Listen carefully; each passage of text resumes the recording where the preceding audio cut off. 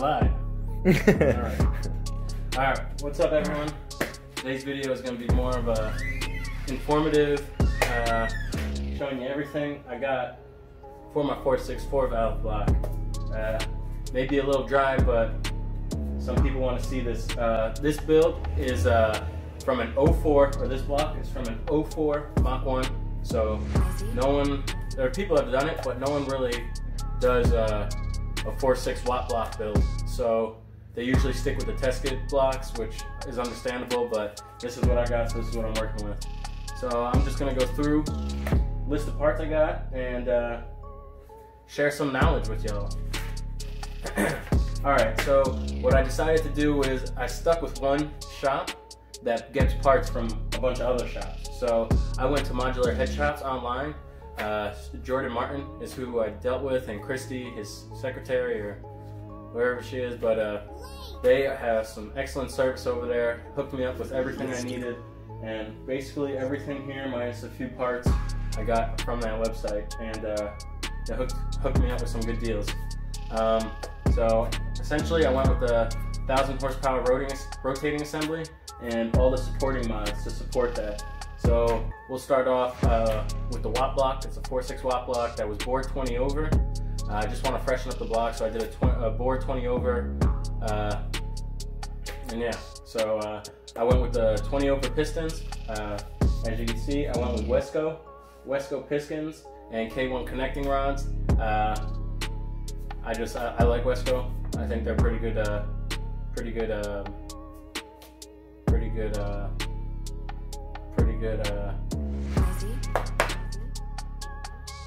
brand.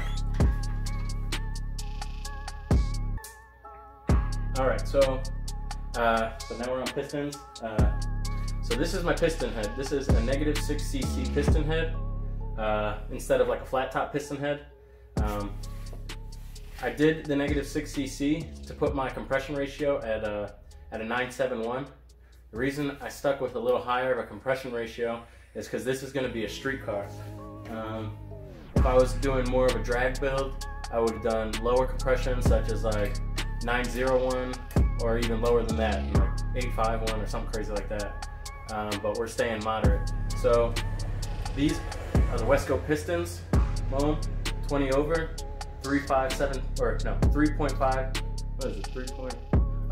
3.752 is the diameter of it.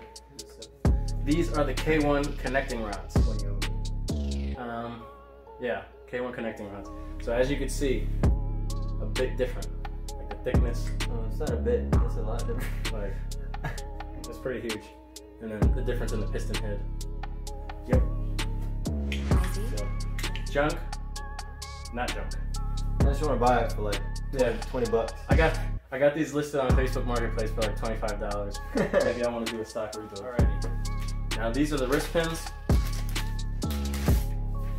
These are important, especially running in boost applications.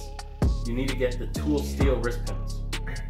They're a little stronger and they provide a better, how do I put it? A better sealing? Yeah, better sealing. When you put this on your wrist? Yep, it's when you drag race, you just throw it on your wrist, and supposedly it helps you go faster. But you can either do that, and if you got fat wrists, you kind of shave it off and bend it, yeah, and do all sorts of stuff. But they go around your piston like that. We just haven't done it yet because we just bought tools to shave it. Chill, I'm gonna buy these for 20 bucks. Oh, sorry. My bad. We'll edit that part. So, tool steel wrist pins. Very important buy when you're trying to push anything more than 500 horsepower. Yeah, so I would do that unless you're trying to push anything from 1,000 up, I guess. And then I went with Ford Performance High Flow Billet Oil Pump. Boom, there she is. But HO for hoe, high output. And we got a new pickup tube too. It's right there. I don't want to break it up because it's kind of annoying. Something else we're waiting on, which should be coming in this week, is we have our injectors but we're missing our fuel pump and our fuel pressure regulator. Yeah. With the fuel pressure regulator, I went with Magna Fuel because they do a lot of good Ford stuff, and I just like how their stuff looks. The Magna Fuel pressure regulator, yeah, there's nothing really to that one. But the Magna Fuel pump is a 625 LPH, I think, fuel pump. That is some good. Pretty hefty. That's some good fuel consumption, or fuel something, fuel pressure, or Fuel pumpsation.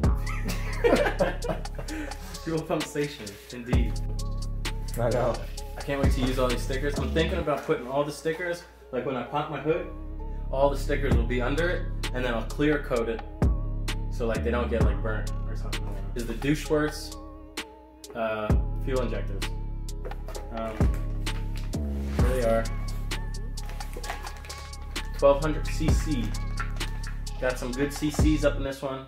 The one thing I did like about these is it came with the sticker, of course. Gives you more CCs. Yep. But not only did it come with the stickers, it came with the chart, which helps a lot with the Haltech in tuning. This was actually pretty helpful. You plug most of those numbers in right onto the Haltech tuning, and it just... Oh, look at that. They got a Mustang right on there. That's how you know. Oh, that's my... There we go, you see? It only gets better from there. But 1200cc injectors, I was going to go get them tested. I feel like there's no reason to, because they're brand new. And it has the flow data sheet right here. And usually when you get them tested, this is all you really need is the flow data sheet. I'm pretty sure these guys tested it before they sent it out. Yeah. So I was going to, but it's a good way to save money because I think it's $15 per injector, and you know, it's probably going to be more after that because of our good old shops over here charging an arm and a leg. You know who you are. These are my high flow fuel rails, made by Division X billet fuel rails too.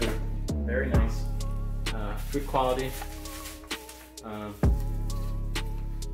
Those are them. You can see it comes with the in and the out, but then this one also you can plug in gauges and sensors and all that and get it right from the fuel rail. You don't have to like get it from the fuel pressure regulator, you can get it from the fuel rail. Wow. I don't know if you can see that, it's kind of dark. Now spark plugs, I didn't think you had to put so much thought into getting spark plugs. They make spark plugs for high boost applications. So those are the NGK spark plugs. The specific is NGK BR7EF. Oh, and then another part I was super excited about getting because of the weight reduction is this tubular K-member. This thing is so awesome. It is so lightweight, like Literally just really strong tubes put together. it has to weigh like 25 pounds maybe. And the OE or the stock one that's in the car right now, it's gonna minus 120 pounds. So putting this in, weight reduction in the front end is 125 pounds. That's a lot of weight. That's pretty ridiculous. With this kit, came with coilover springs, which are super cool. Yep. And it came with the tubular A-arms. I got a whole bunch of new front end suspension parts that I've just got off trades from trading people exhaust parts and stuff. But, Tubes. yep. Literally. If we also what came with this tubular K member was these tow hooks. So when I get myself on a dyno and I'm making 1,000 horses, these tow hooks are easy, so they don't have to like wrap under. I don't know. It just makes it easier because the tow hooks are there. If I want to throw it on a trailer, You fooled me once. yeah, shame on you. But you can't fool me twice because I got tow hooks. And now we are getting to the good stuff. This was probably one of the most exciting buys. I got this used, matter of fact, brand new. It's I think it's close to 2,000 bucks. But this is gonna be my ECU. This is gonna be the heart of my car. It's a little small. you plug it up under your dash or something like that. But I plug my computer into this and I can tune basically anything and everything in my car. That is sweet. That is the Elite 2000. 2000. Yeah, Elite 2000. More parts that we got with the Haltech, which is like going to be probably the biggest headache of this car, is a full universal wiring harness. Which, let me tell you something. There is a lot of wires that go to an engine, and getting this wiring harness kind of scared me a little bit.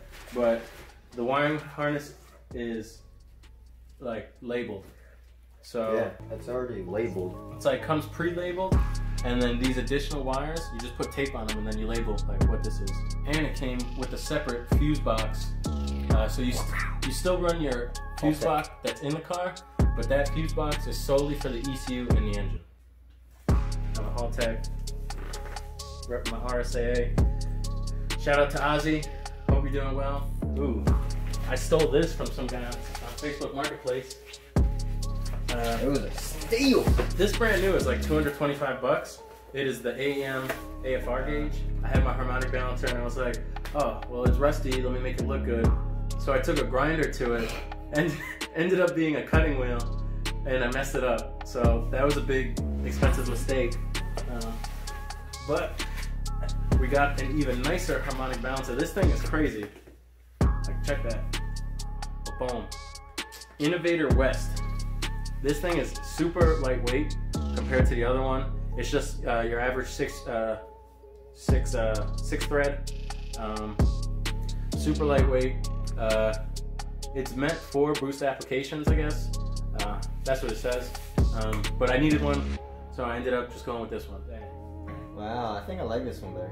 I don't know, it's kind of it has its own feel to it, like a majestic, old school feel. I don't know.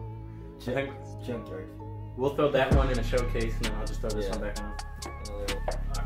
To mention this, I'm a piston side, but these are King Racing high performance bearings.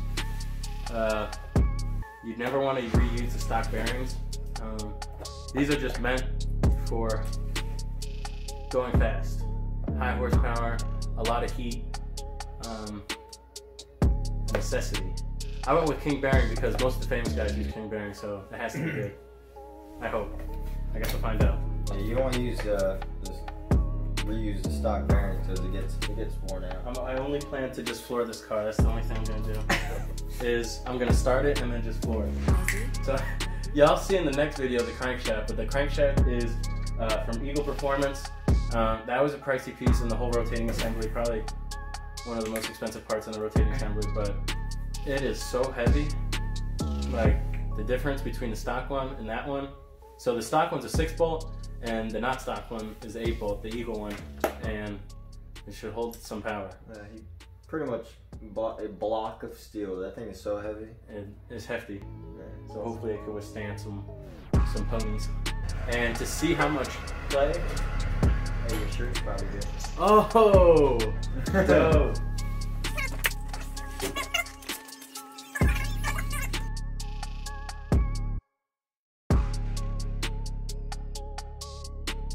I told you this is gonna be my favorite part about the build.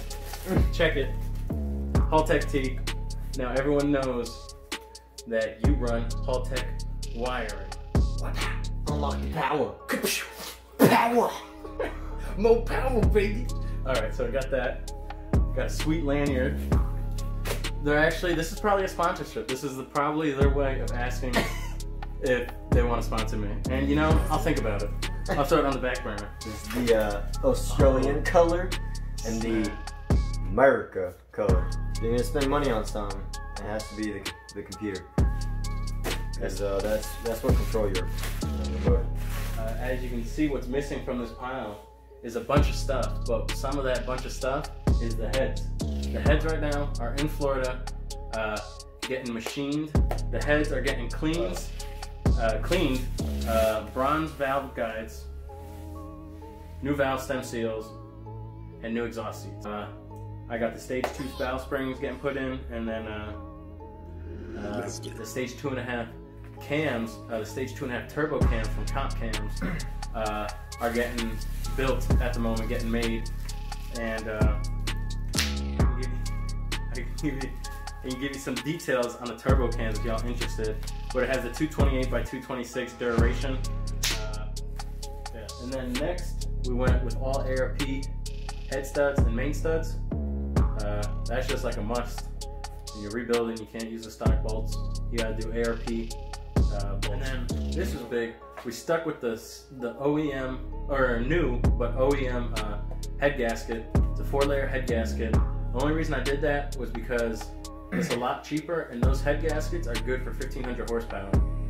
So no need to waste your money on the kinetic.